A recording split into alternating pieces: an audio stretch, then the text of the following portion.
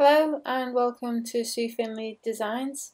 Today's video is going to look at how I created this piece using crushed glass, resin, spray paint and mineral turpentine. It will go into showing you how I created the lacing and the different effects between the colours, and basically just give you a quick rundown on how I've done that and how I apply spray paint to the resin, and how I also use it to add highlights at the end of the pour.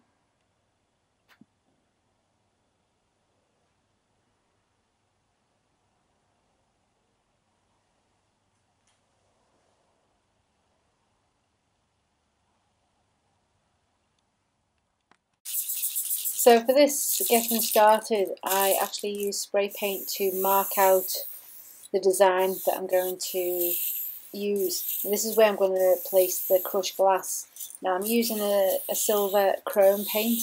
And the reason for this is I'm going to pour clear resin on the top, and I want the silver to show through the crushed glass, so you'll get some sparkle and shine and things through the stones, or the glass I should say. And what I'm doing here also is I'm spraying the edges silver, so I'm giving the edges a base. I'm not actually going to allow a lot of the resin to run over the sides, but any that does run over, I'm not trying to get the whole colours going over the side. I actually want the silver to show through, so that's why I've just spray painted the edges as well. Now there's no need for me to spray paint the whole piece, it's just wasting spray paint, so I'm just literally using that to mark out the design and to do the edges. And as I mentioned, I'm just pouring some clear resin on the top. Now I'm actually mixing the resin as I go in the different colours, so I'm starting off with a pot of clear and I'm adding colour to it as I go. Now this is the crushed glass that I use. I get that from Ikea. It's quite inexpensive, and it's really nice crushed glass because it has, not only is it clear, it has mirror pieces in there as well. So you get a really nice shine and light bouncing off this, and it does really give a really nice touch to it. And then using a stick, I'm just spreading the stones out a little bit to fill the area of the resin. Now you can go as wide as you want on this, but because the way I'm doing this, I'm doing it a little bit like a geode style, that I didn't want too thick. This is the only bit of powdered pigment I'm using, the rest of it is spray paint, and this is from Artisue and it's the black. Now this black is actually got a bit of metallic in it, so you get a bit of a shimmer. You know, you can't see it in the video, but you do get a nice finish on this black. So all I'm doing here is I'm just outlining the stones, and I've put it quite close to the stones because I want the black to creep into the stones, so you'll see bits of the silver as well as the black leaching around the stones and creating a nice effect. Just give that a quick zap with the heat gun just to pop any bubbles as we go.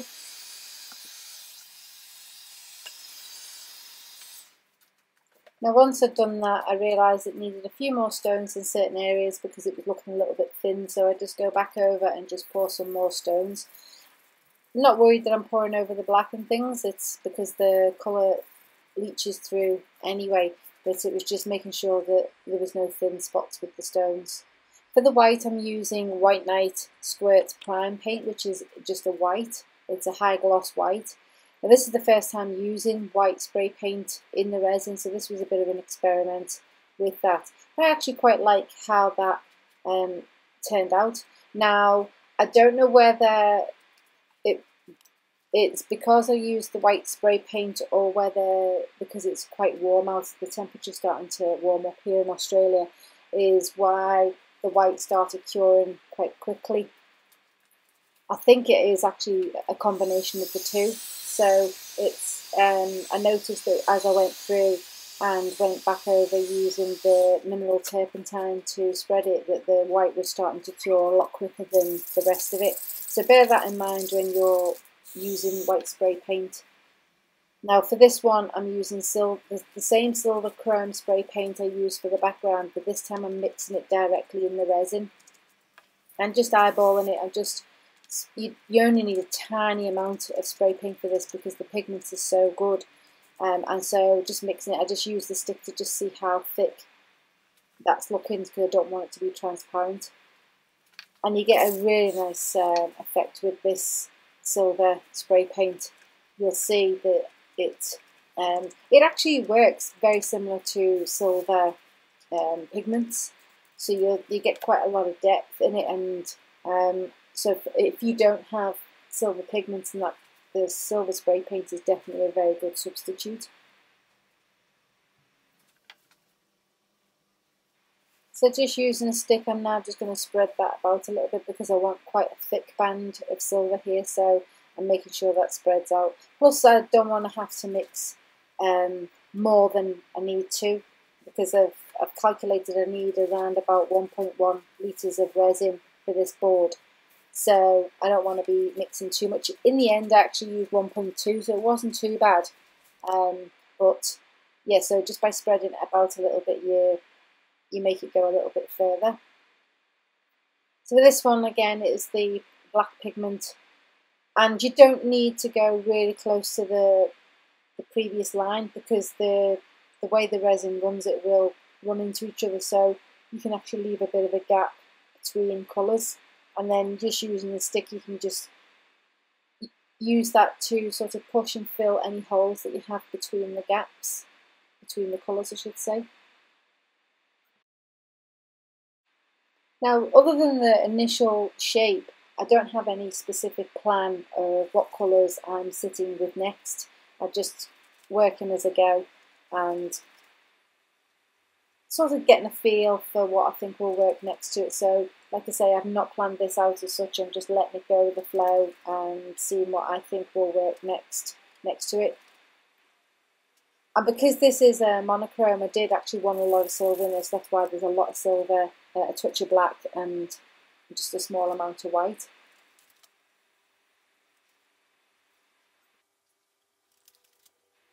Now you could actually leave this if you wanted now and just let the resin do its thing, whether you wanted it to run into each other or just use a stick to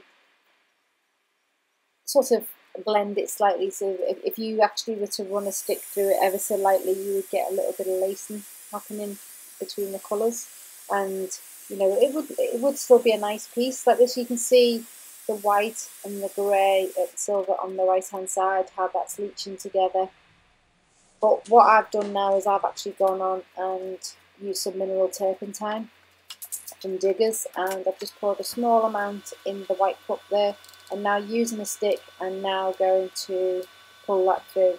It was at this point that I realised that the white had actually started curing a bit because it wasn't moving very much. Now I could have done this earlier. I could have done the mineral turpentine between the layers, the sections. So I could have done one between doing the black and the white, done the turpentine, and then between the grey and the white, etc., etc. But during the winter you get a longer working time. Obviously in the summer you don't so much. So it's just you just work with what you've got. So you know whether you're in a warmer climate at the moment or a cooler climate, just work with the temperatures and that you've got. But either way, you're still getting interesting effects. Now, as you can see, as you run the stick through the colour and between the two separate colours, you'll see that the mineral turpentine actually starts moving the resin, and it starts making it spread between each other, and you'll get a bit of lacing happening and some really interesting effects and shapes, which are quite organic and quite natural. You don't have to do a great deal with it because all I'm doing is just running the stick between the two colours and then just letting the mineral turpentine do its thing. And as you can see, it's spreading about quite nicely.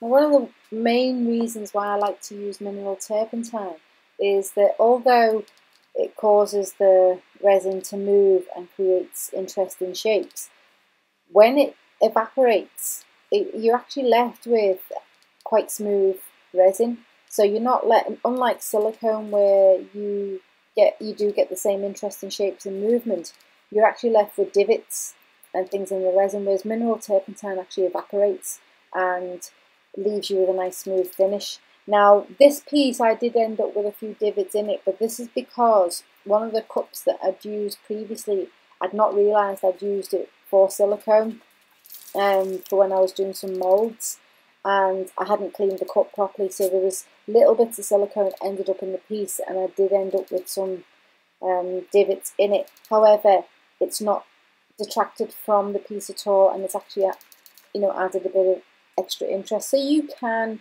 work with it and allow it to do its thing, and then it just makes for a unique piece. And rather than get upset over it, just go with the flow and say, you know what, that's part of the piece, it's meant to be like that, it's what makes it unique.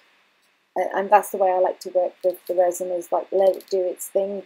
And sometimes you get bubbles in it, sometimes you get things happening that's not supposed to be happening, but just go with the flow, because it doesn't actually alter the fact that it's an interesting and unique piece. So what I've done here is I've actually put some of the white spray paint into a cup, and I'm now using this to create some shape and interest in areas where I felt it was a little bit bland. So by spraying some spray paint into the cup and using a stick, you can drag it across the surface of the piece.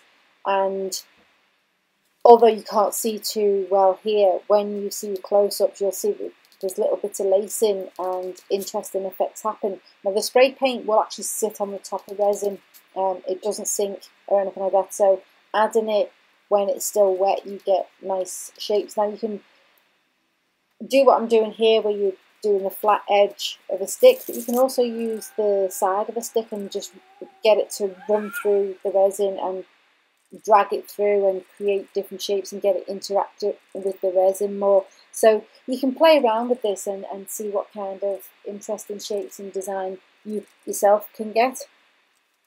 And I've also put some silver spray paint into a cup also, and I'm just working the two between them, so I'm dragging it through the white as well, so the two lots of spray paint are interacting with each other along with the resin and the mineral turpentine. So by working with both the turpentine and the spray paint, you can get really good effects with that also, and I'll show that in another video. Well, I hope you enjoyed this video, and it's given you some ideas on how to use mineral turpentine and spray paint in your pieces. As always, the list of items will be in the description, and if you enjoyed this video, please give it a thumbs up, and better still, subscribe to my channel.